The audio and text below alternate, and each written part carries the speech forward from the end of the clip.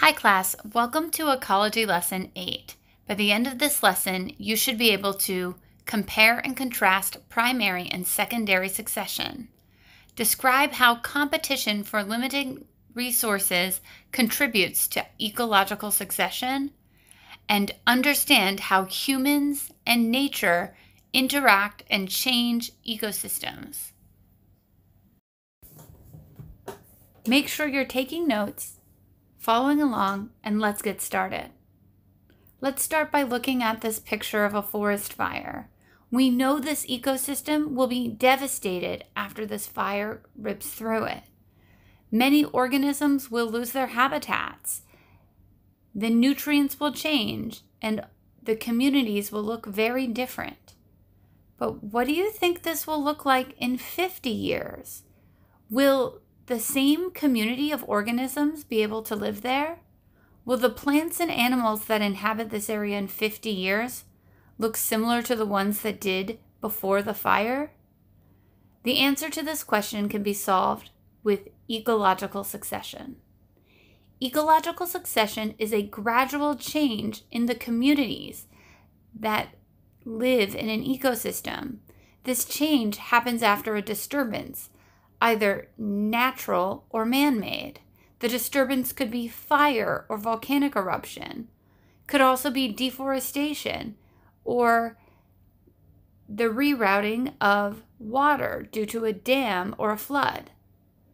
The first species that will inhabit an area after a great disturbance is called the pioneer species. Moss and lichen are common pioneer species because they do not have extensive root systems, and they reproduce by spores. Spores are really lightweight and can easily be transported to an area.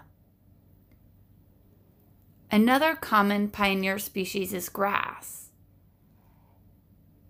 In the city, we often see grass growing up through the cracks of the sidewalk where no grass grew before. That's because grass, again, is best suited to live in the harsh environment. But as the organisms go and live and undergo life cycles, they can change the abiotic factors. As they die and decompose, they can create soil. The change in abiotic factors allows for a change in the biotic factors or the communities that live there. When ecological succession occurs, the gradual change always starts with a pioneer species, and it usually ends with a climax community or a group of organisms best suited for survival in the environmental conditions present. So the basic sequence of events happens after a disturbance which wipes out most of the biotic community and drastically changes the abiotic community. The pioneer species will come in, and these pioneers are producers. And as these producers live and thrive, what they'll do is as they die, they will be able to make soil. Soil is an abiotic factor. As the abiotic factors slowly change, so do the types of communities that the environment can support. So typically, we change from mosses to grasses to shrubs to small trees and then to taller trees until we finally have a climax community, which are the organisms we usually describe within an ecosystem. There are two different types of succession. There's primary succession, which is characterized by the gradual change in living organisms in an area that never had life before, like when a volcanic island forms in the middle of the ocean. And there is secondary succession, where a community existed but was changed due to a disturbance, and it slowly changes over time after that disturbance. Let's watch a video so that we can make sure we clearly understand the difference between primary succession and secondary succession. Here's the difference between primary and secondary succession. In primary ecological succession, the ecosystem must rebuild after being completely destroyed to the point where even the soil is gone. Whereas, in secondary ecological succession, the ecosystem rebuilds when the soil is still intact. So the main difference between these two types of ecological succession is the presence of soil in the beginning of the process of succession. In fact, the main feature of primary ecological succession is soil formation. So, primary ecological succession can occur on a newly formed volcanic island or on a rock exposed from a receding glacier. Those are just two random examples. And the first organisms to colonize the area are called pioneer organisms. This makes sense. Pioneers are the first types of people to colonize an area, so pioneer organisms are the first organisms to colonize a destroyed land or a newly formed land. So these pioneer organisms are generally mosses and lichens. And we talked about how they are spore-bearing plants because spores are light and easier to carry over by the wind. And so these pioneer organisms, particularly lichen, has a special feature that helps the process of soil formation.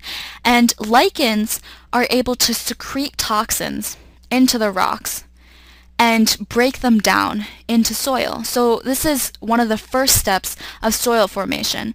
Soil formation can also occur over time through the wearing down of the rocks by weather and by water. The third type of soil formation is when the mosses and lichens die and their biomass is degrades into soil. So these are the three different things that contribute to soil. Secondary ecological succession can occur after a small forest fire or after a log company clears a piece of land. So this doesn't exactly look like a small forest fire, but let's pretend this is a small forest fire. And when this fire burns down the trees, it still keeps the soil intact. So then it doesn't have to go through all the processes that primary succession does for soil formation. So it doesn't have any pioneer organisms because there are already organisms within the soil and around the soil that have that are residues from the old ecosystem. And depending on how bad or how much is left of the old ecosystem, the secondary ecological succession can just start in the middle of succession and then grow from there into the final climax community. So remember, the main difference between primary and secondary ecological succession is the soil formation in primary ecological succession. Although the starting community in the two types of succession may be different, the thing that they share in common is these are gradual changes that happen over a long period of time. The example to the left shows you what happens in an unattended city block as slowly grasses and shrubs take over the environment. If given enough time, trees will even grow in this area. On the right is a picture of ecological succession that began with the volcanic eruption of Mount St. Helens in 1980. The volcanic eruption disrupted and killed almost all life in the area, but slowly over time, the communities changed. They competed for the limiting resources like soil, water, and air until a new climax community was established. Now let's watch a fun Amoeba Sisters video that reviews the important details of ecological succession. So, we love Disney movies, and we have to say, Lion King is one of our favorites.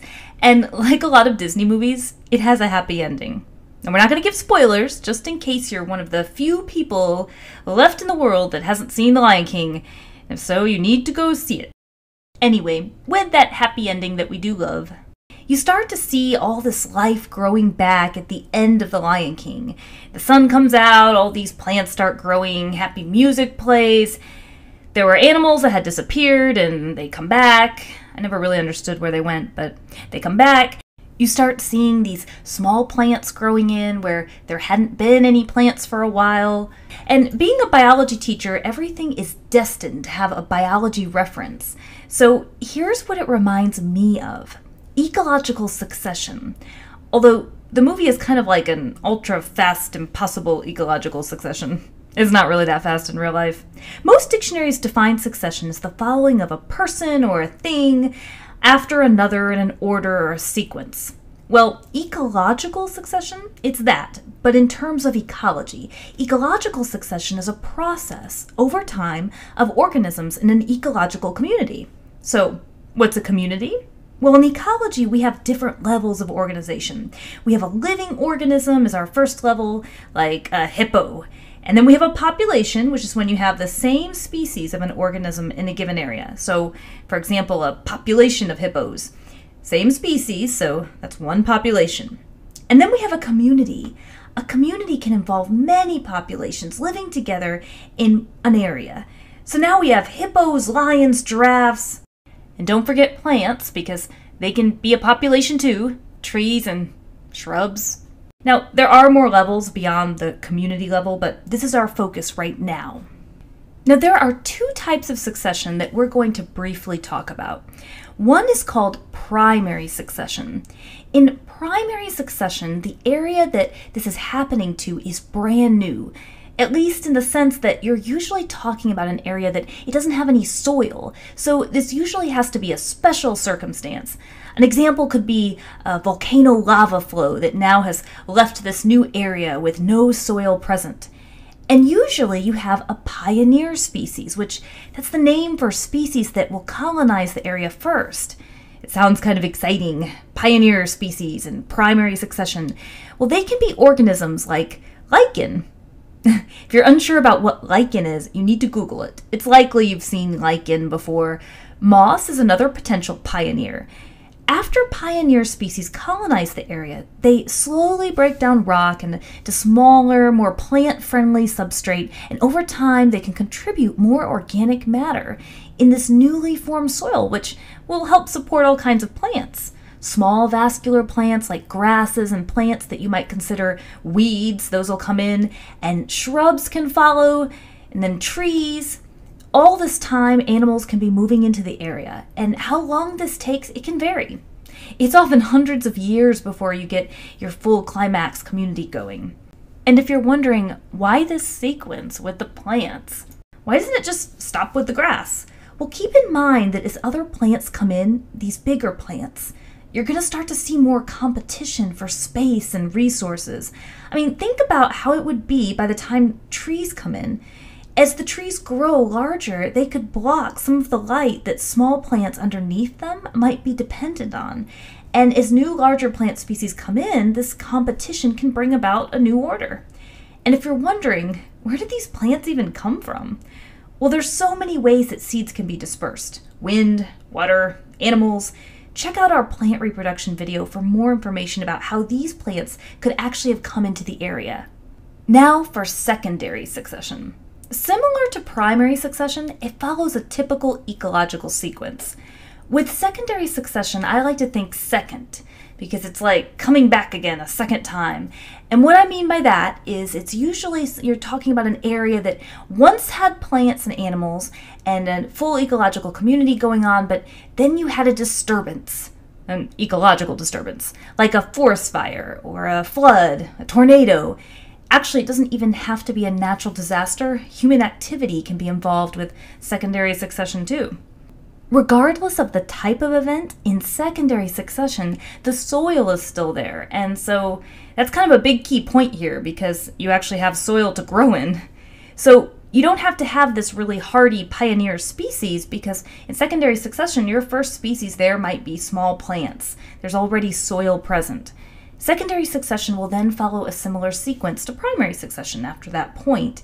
Since secondary succession involves soil already being available, it's much more likely to be a faster process than primary succession. An important thing to remember about ecological succession is that it really shows diversity of organisms in an ecological community over a period of time, and usually it's a long period of time. Ecological succession over time can support an ecological community that continues to increase in biodiversity, and biodiversity is a beautiful thing. This concludes lesson number 8. Remember that ecosystems are constantly undergoing natural change. Ecosystems are dynamic and can be altered by nature or humans.